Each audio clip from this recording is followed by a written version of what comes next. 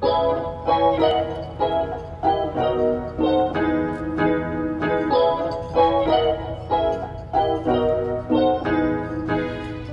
everyone, Krista here, your expert real estate advisor in Central Florida, and today I'm going to bring you my top tips on what not to do when you are selling your home.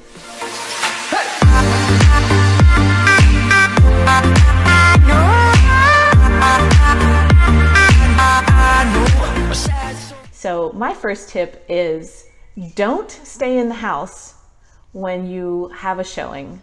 And this is a really, really important tip, and I know that some agents really don't care if their seller is in the house, and I can never understand why that is, because let me tell you guys, it is so awkward when you walk into a home and you want to show it and like the owner is in his undershirt sitting at his computer eating lunch. You just feel like you have intruded on this person, and that is a true story. I showed a house and the guy was in his t-shirt eating his lunch, and he just kind of called over his shoulder like, hey guys, don't mind me. And we can't help but mind him because, you know, instantly the buyer is reminded that there is somebody else who lives there. She can't imagine her furniture in it. She's not interested in it. And we're walking around the house tiptoeing and whispering because we don't want him to hear what we're trying to talk about. For the most part, you know, I know some sellers are afraid that the buyer is going to do something to the home or steal something. Most agents are not wasting their time with buyers who aren't pre-qualified. We are working with serious people who want to buy your home and want to look at it. And I mean, I can't think of a single instance where I've ever had anything go astray during a showing. I don't think it's a big concern. I'm sure it can happen, but it doesn't happen a lot. And finally, I know that you know your home better than anybody else, and you're so tempted to like do the grand tour, the arm sweep. This is the kitchen. But you know what? We can tell that that's the kitchen and not the master bedroom. It's okay. We'll get if we have questions about the home, we will contact the other agent and find out the answers. But please, your whole goal when you're selling your house is to take yourself out of it so that you have a blank canvas and your buyers, your potential buyers, can see themselves and envision themselves in that space. My second tip is of what not to do is to not pay attention to how your home smells. Every home has an odor, and if it's your home that you're living in, you probably can't detect it anymore. So your goal is, you know, open the windows, neutralize it. Don't spray a whole lot of heavy florals. I don't even really like those plug-in air fresheners that you stick in the wall, because some buyers are really, really sensitive to that.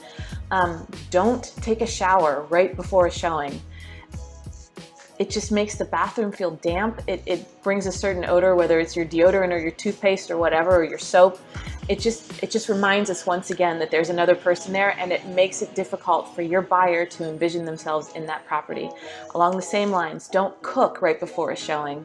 That odor is gonna linger in the air, and even if it is your favorite meal, your buyer may hate it, or it might be a pregnant lady, and they may feel sick. I've had all kinds of stuff happen. Just try to avoid doing that.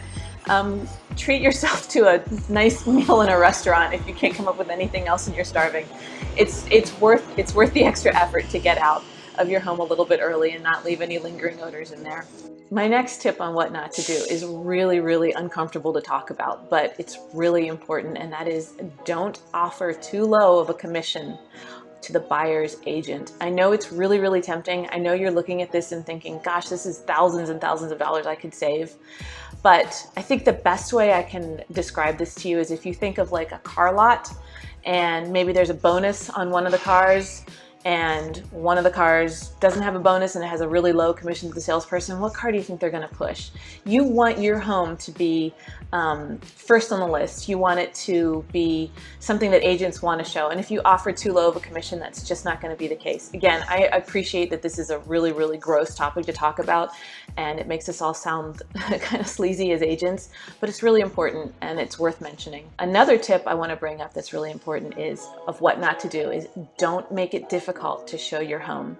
Now, I know you live in your house and your family is with you probably, or other people live there, maybe you have roommates, but if you're asking for something like 48 hours advance notice, it just makes it so difficult for us as agents working with buyers to get in and see your house. So sometimes, like, I recently finished up with two families who had been transferred here, and they both had like just a couple of days to fly in, look all over the place, and fly home, and they were going to make up their decision. So I only knew you know, if they can't, they kind of looked at a bunch of houses, went back to the computer and chose what we were going to look at the next day. I had like maybe 3 hours to get all this stuff sorted out. So if you're asking for 48 hours, or if you're saying like you can only show it on Saturdays, you're going to cut out a lot of buyers that could potentially look at your house that aren't going to be able to. So do make your home accessible as you possibly can. So those are some of my top tips that I talk about with my sellers when we're getting ready to list a home. And if that's something that you would like to talk about with me, I would love to hear from you. Again, my name is Krista Tarrans, and I am your expert real estate advisor in Central Florida. Love to hear from you. Thanks a lot. Bye-bye.